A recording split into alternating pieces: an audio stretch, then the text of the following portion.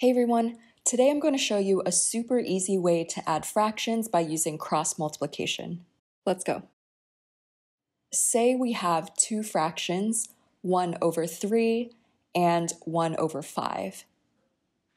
In order to add them, we will cross multiply and multiply 1 times 5, which is 5.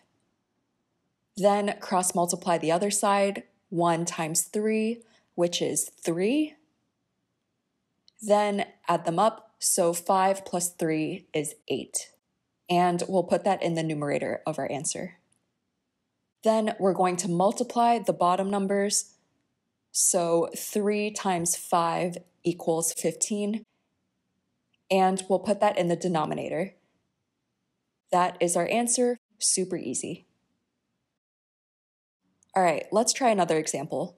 4 over 5 plus 2 over 3.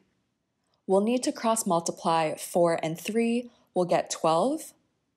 Then cross multiply 2 times 5, which is 10. Add them up, 12 plus 10 equals 22, and we'll put that in the numerator.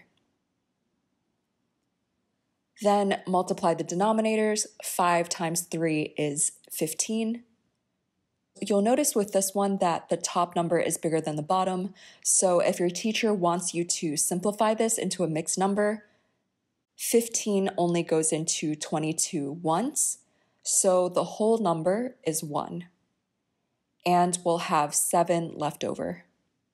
This is our simplified answer. One more bonus problem, the same trick works for subtracting fractions. So if our plus sign turns into a minus, it's no problem. We can use the same trick, except change one little thing. We'll still cross multiply, so 4 times 3 is 12, and 2 times 5 is 10. Except this time, we'll subtract the numbers instead of add them. So 12 minus 10 is 2, and we'll put that in the numerator of our answer. For the denominator, we'll do the same thing and still just multiply 3 times 5, which is 15.